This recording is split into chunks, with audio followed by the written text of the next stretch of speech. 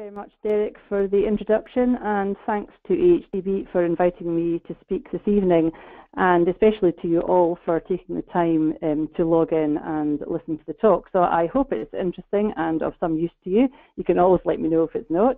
And indeed, I do hope you can understand the very Scottish accent. I will try and speak slowly.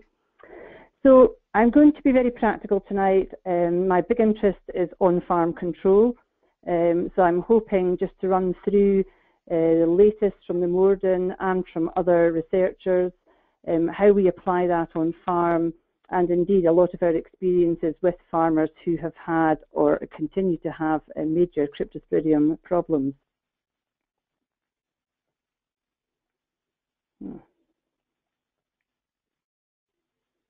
Right, sorry, my presentation seems to have stuck.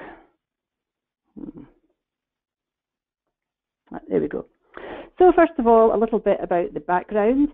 Cryptosporidium is a parasite, and that's one of the first really important issues to get a hold of as regarding treatment and how to control it. So basically, because it's a parasite, antimicrobials will not touch it at all. There are over 30 species of this parasite. Fortunately, not all of those cause disease. Of the 4 found in cattle, there really only is one that's been proven to cause any type of disease, and that is Cryptosporidium parvum. So for this evening, I will just call that C. parvum, so you know what I'm talking about.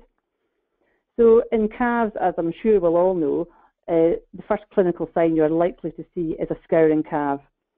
This can very quickly lead to dehydration because it generally is a disease of young calves.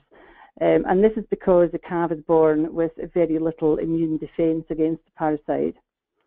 They do gain that as they get older, which is why we very rarely see disease in older calves. The calf, of course, will lose appetite. We think they probably have quite a lot of pain. We know from humans that have a Cryptosporidium, it's a very painful condition. The calf will very quickly lose weight, go downhill. There will be a raised temperature in all likelihood. And it's quite often followed by death if the calf isn't cared for. The other side of Cryptosporidium parvum is that it is a zoonotic parasite, which means that it can pass from animals to humans and cause disease there as well. It can be a very serious disease in young children or the very elderly or anybody who's immune compromised for any reason. So it is very important that if you know you have Cryptosporidium on farm, that you keep all these sorts of people away. So the species found in cattle, first of all, well, this is a changing picture. So traditionally, from birth to about 2 months old, we would mainly see C. parvum in calves, and this is what we continue to see in this country, in the UK. In other countries, there are reports of other species, but we'll just concentrate on the C. parvum as the disease-causing organism. In older calves, we tend to see more C. bovis and C. ryani, and we don't have any evidence that those cause any clinical signs or disease to the calves. Whether there's any production effects of the calves carrying this parasite is something we don't know, but we would be very interested to work on.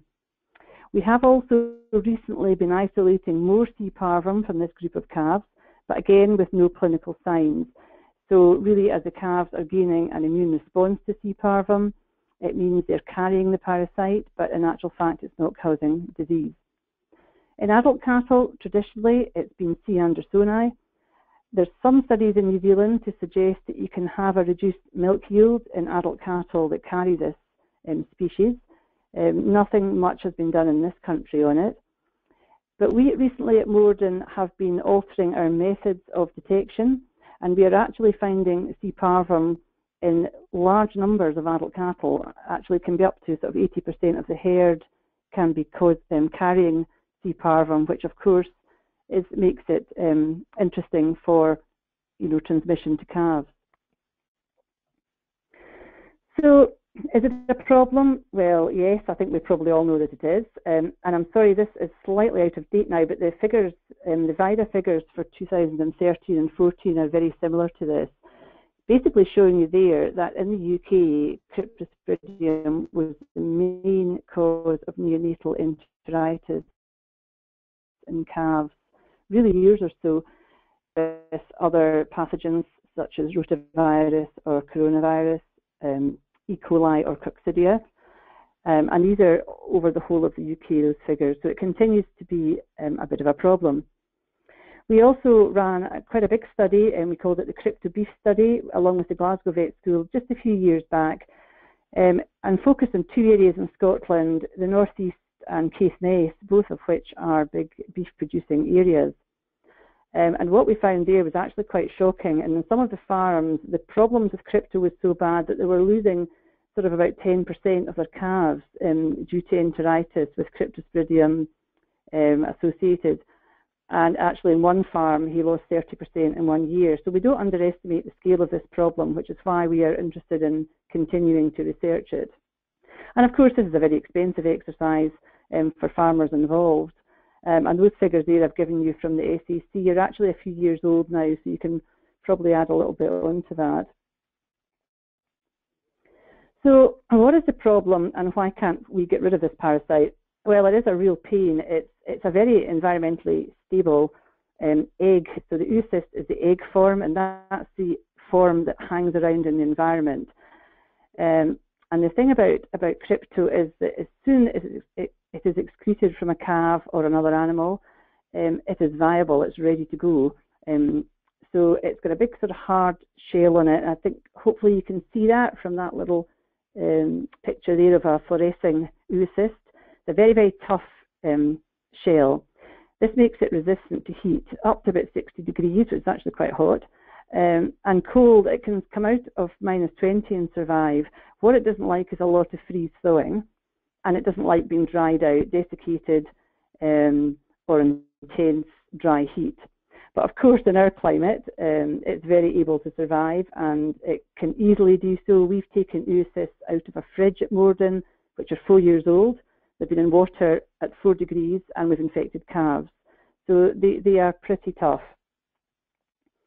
The other thing is really to do with the biology of the parasite. You'll probably notice if you get crypto for the first time on a farm, the infection can spread through groups of calves really rapidly, astonishingly rapidly, really. And as few as 10 oocysts can cause disease. Some people have actually do say it's one oocyst. So we need very few. And the other problem is that once an animal is infected, it can shed billions of oocysts. So obviously the infection can ramp up quite quickly. Now, I'm not going to give you a whole big boring life cycle, but really to understand what's happening, I sort of drew out this little diagram just to show you really how a few oocysts can very quickly turn into billions in a calf's gut. So basically we have the oocyst here being eaten by a susceptible animal, probably a calf younger than that. Into the gut it goes, and because it's ready to hatch immediately, it doesn't have to go through any period of incubation. Those 4 little sporozoites will jump out, and they burrow into the gut where they start to mature into oocysts, and this can happen very rapidly. Some of those oocysts are excreted, but we also have a sort of auto-infection cycle. So you get little thin-walled oocysts that just stay in the gut, and they cycle round and round. So that really ramps up the infection, which is why the calves can actually go downhill really quickly, because the gut is just being attacked, from all ends. The other important thing to dealing with crypto on farm is to really understand where it's all coming from. And to be honest, we are still learning in this score, and we're always surprised at where we can find crypto, especially C. parvum. Some species of crypto are really host-specific, so we have ones for turtles and snakes and birds, which are pretty specific to these animals. C. parvum can cause disease in quite a lot of animals, including wildlife, deer, rabbits, other livestock, so lambs mainly, as well as ourselves. So we've got lots of potential routes into the calf. I've highlighted the main routes here in red, so we still think that other calves really are the main threat to young calves. Also, the environment they live in, because the oocyst can survive for such a long time. It hangs around in calf sheds, in pasture, quite easily, surviving quite happily from calving to calving if it's not dealt with effectively. and actually out in pasture as well. They can survive over winter, and most of our winters that we have quite easily. Dams, we're still talking about this. We are quite sure there is some transmission from dam to calf. How much we are working on at the moment, I'll come back to this later. Drinking water is an issue. It is a big issue for the water provision companies, as you probably all know, after the Lancashire outbreak this summer. This is being repeated all over the country on numerous occasions in any one year. And it is a problem for the water companies because this parasite is resistant to chlorine, so that doesn't kill it. Calves can also be infected from water, and we've just recently had a farm where the source of infection for the young calves was actually the water being pumped into the byre. So that's one to look out for. We are working at the moment quite a lot on wildlife. I've been working on red deer and rabbits particularly, and we see them as quite serious reservoirs for the parasite, particularly if they're cross-grazing with livestock. Of course, animal handlers, you can carry in oocysts quite easily on boots and coats and hands if you're not careful. So these are all the sort of areas where we can look at trying to block the transmission and control the disease. I just wanted to give you some results of some farms that I've been working with up in the northeast of Scotland who have had huge problems with crypto. And despite trying to use all sorts of management tools and techniques that we'll talk about in a minute, they were still having massive problems, and indeed the water supplies were getting contaminated as well, which was leading to further problems in human health.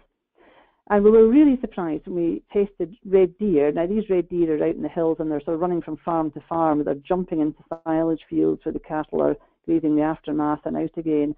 And we found 70% of the deer were infected and 80% of the adult cattle, which was really surprising. We had never seen this sort of percentage from adult cattle. Sheep are generally lower carriers of crypto. The lambs carried fairly high prevalence, but they weren't sick. There was no clinical signs. These are outdoor lambs. And the calves, actually, the overall percentage was lower than we thought. But it was quite interesting. This 63% was taken from 2 different sampling times, and this shows quite neatly how crypto can build up in a calving shed. And this is 4 different farms, and the results are combined. So in March, it was the very beginning of the spring calving, and we had very low rates of crypto. About 30% of the calves were infected that we tested. But by May, there was maybe sort of 95% were positive and quite a lot of clinical cryptosporidiosis. And this just shows you really how the oocysts quite quickly can build up in the calving sheds and pens, leading to problems towards the back end of the calving. And I'll come back to this again later on as well. So what do you do if you suspect a crypto outbreak? Well, as with any disease, really, it's diagnosis that's key. And I think probably every vet's practice in the country now uses those ready-to-use rapid detection kits, which are really useful. They're quick, cheap, easy. If used in conjunction with things like clinical signs, farm history, and taking a fecal sample, the cryptoocysts are quite easy to see under the microscope.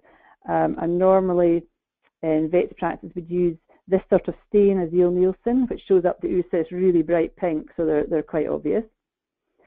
So at Moredun, we use microscopy. We use the Azeel-Nielsen staining, and we also use the fluorescent staining. So that's this one up here. We are more and more using molecular detection by PCR, and that is basically a DNA-based test. And that is because this is so much more sensitive. We can detect much lower rates of infection. And we can also detect which species of crypto we have. Because if we may see a cryptoocyst like this one here, but it might be C. bovis or C. ryani, in which case it's probably not the parasite or the pathogen that's causing disease. So that's quite an important step forward. If you submit your calf to the VLA, the veterinary laboratories, they will do pathological examination of the gut.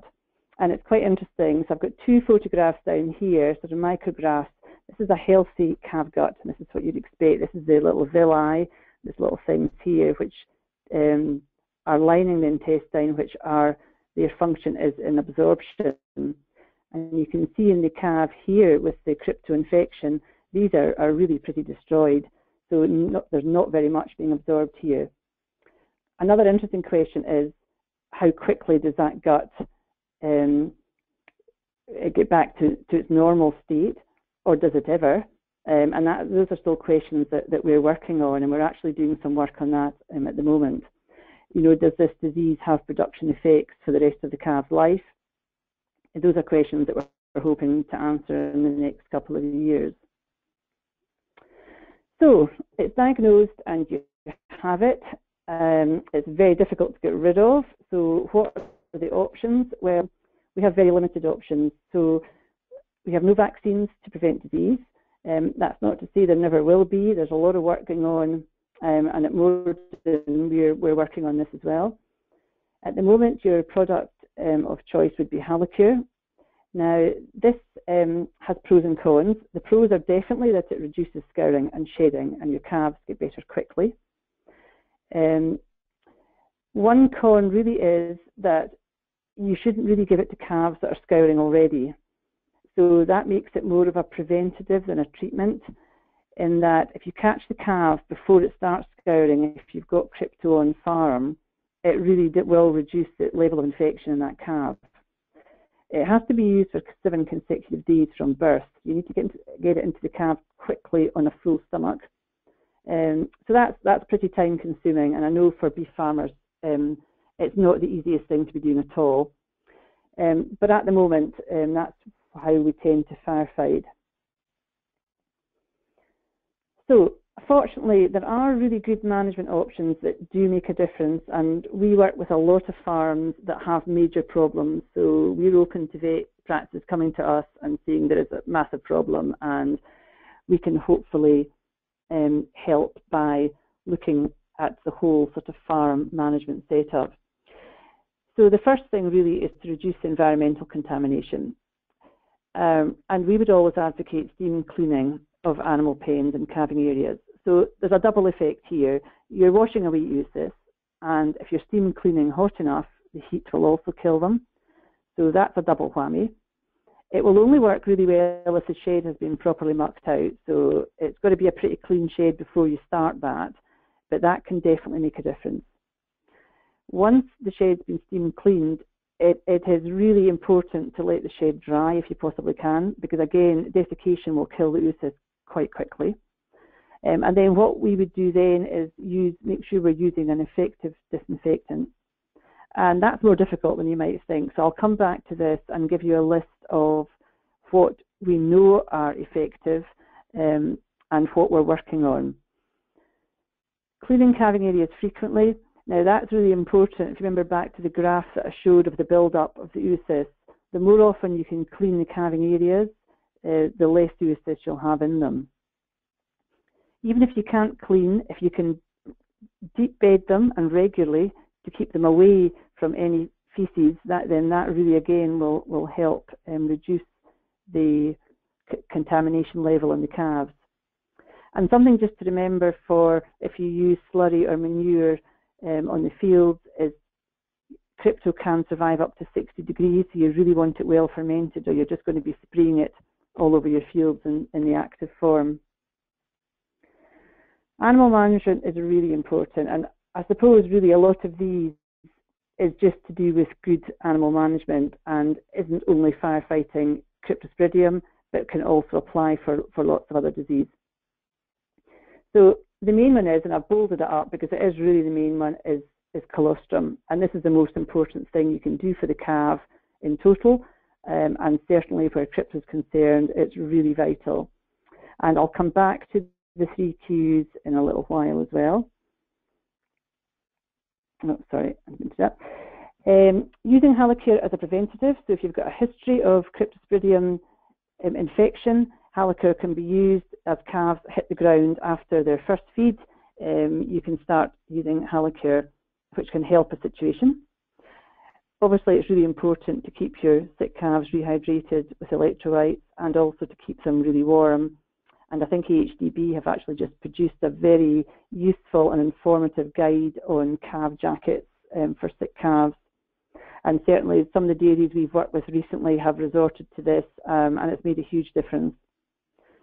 Now, the keeping animals in age groups I know is more popular with dairies again than beef, but it can really make a huge difference because as we've seen before, the older calves could still shed C. parvum even though they're not clinically infected. So keeping them in age groups, just keeping those young calves away from older animals, particularly in their first few months of life. Good management also would be, to feed and treat your healthy animals first. Controlling other pathogens which cause scouring calves, I'll come back to as well because that's an important one. And also, if quarantining is a good idea, if you can do it, and I fully realise it's not practical in all situations at all, but if you can do it and you're going to do that, then it's good to be aware that the animals will actually, the calves will actually keep shedding cryptosporidiosis once they've stopped scouring. So I've just done this little graph, and this is just a sort of general graph to show you the idea. So we've done quite a bit of work on this at Moredun, and we've shown really that although the animals may stop scouring at this point here, it can take them up to a week for them to drop down the excretion levels down to sort of base levels again. So it's really important if these calves at that point, so between stopping scouring and the next week, are kept away from any neonatal calves. So I'll go back to colostrum first, because obviously this is prime importance. So as I've said already, at birth the calf really doesn't have very much to fight off these things with, and it's really relying on its maternal antibodies. So this is why it's important that preferably they would get their colostrum from their mother, or if you're pulling colostrum, say on a dairy farm, that it's your own farm colostrum, because then you will know if you've got a crypto problem, the dams will definitely have antibodies. So the calves will be getting those. Now, Intervet did a really interesting study a wee little while back, and they estimated that up to about 50% of the calves in the UK don't get enough colostrum for maximum protection.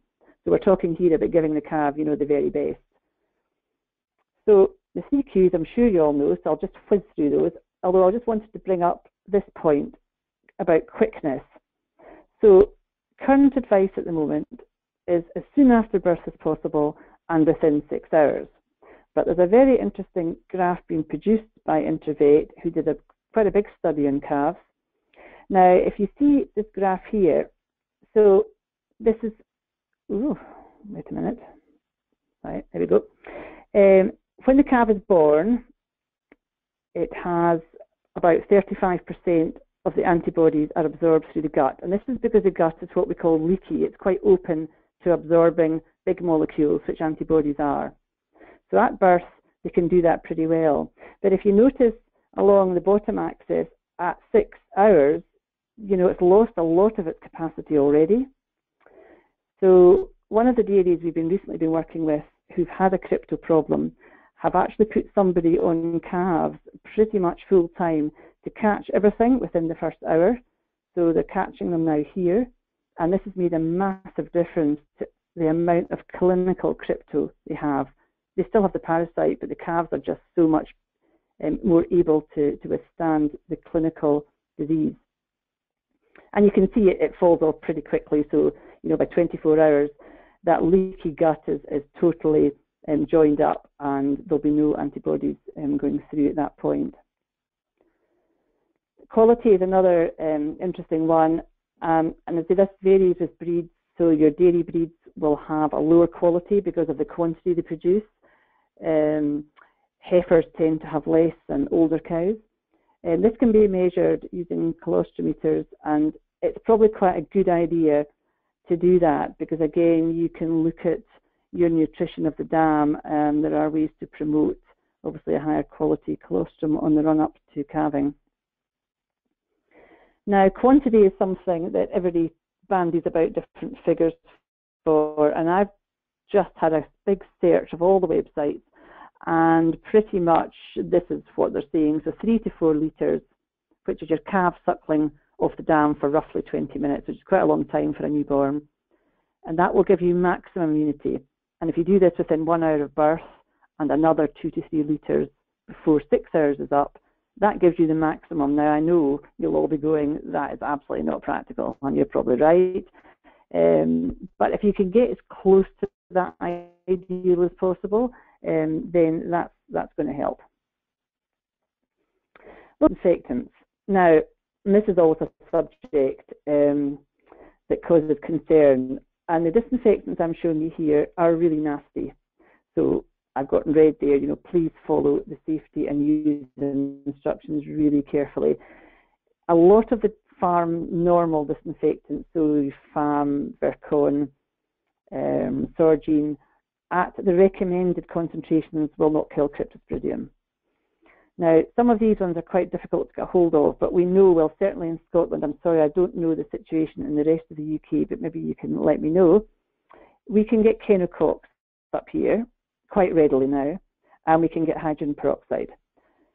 So these are both very effective disinfectants for crypto.